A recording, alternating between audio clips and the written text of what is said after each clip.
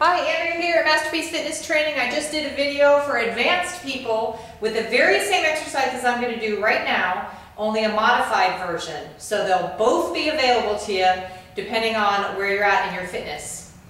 But I'm going to repeat exactly what I said before. If you've been with me for any amount of time, you know that I'm all about setting goals. And part of the goals process is repeating those goals over and over again. And part of that is visualization in there. So you're visualizing those goals. So they say, and whoever they is, probably people who study the brain, that your brain doesn't know the difference between imagining yourself somewhere and actually being there. So the more you can visualize things and process in your head with your mind and your words and your language, the more your brain can see that it's a possibility. And so by extension, what I really want to say here is that we don't have any negative self-talk. So let's make that our goal for the next 6 weeks or so, or whatever, that we have no negative self-talk.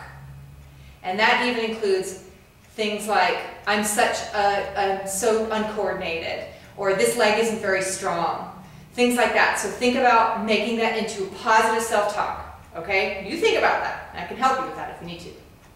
So I have 3 exercises here, just like I did in the advanced, only this is a little bit modified. I did hanging toe taps before. I'm going to do a reverse crunch on the ground. And then I did a Spider Woman push-up, and I'm going to have this modified bar right here behind me for that. And then kettlebell swing, which pretty much anyone can do unless you just seriously have some pain issues in the back. So the same thing, and we'll do the same type of circuit. So pick a number. On the advanced, I did 5. I think we probably could go up to 10 reps of 10. But let's just say it's 5. So we'll do 5, then we'll take a short break, then 4, then 3, then 2, then 1. And I'm thinking like a 30-second break, provided that your form can maintain to be good. Okay, so reverse crunches here. Put my head right up against the bar, grab onto here. And the reason is because you can get a little bit more range that way.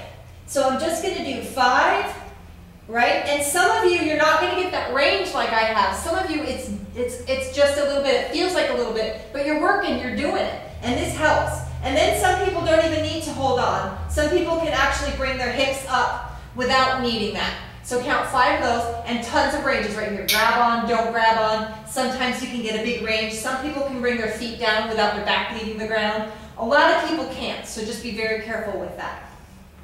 Then the next one is the Spider Woman push-up.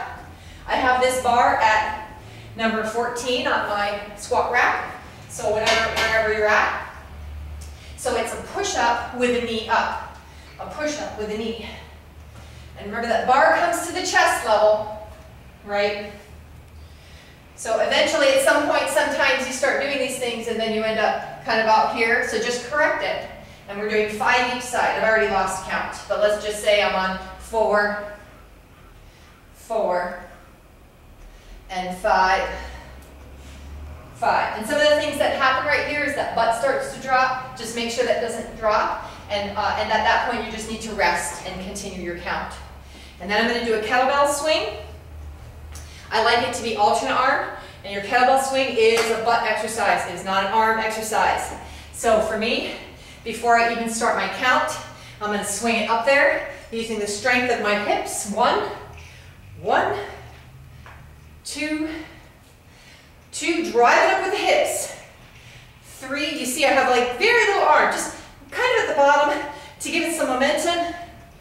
4, 4, 5, 5. So it's just 3 exercises and go down in number. So 5, 4, 3, 2. So now you can take a short break or just keep going and make that a round. And then do as many rounds as you want. Or start with 10 and go all the way down and make that your workout. So kind of some ways to think about it. So remember this week, or this season, or forever, no negative self-talk. Think positive. Think about, it's not just about positive thinking. It's just about not cutting yourself down. And even sometimes joking. So, okay? All right, be good to yourself. Love yourself. Admire yourself. All right. Thanks for joining me.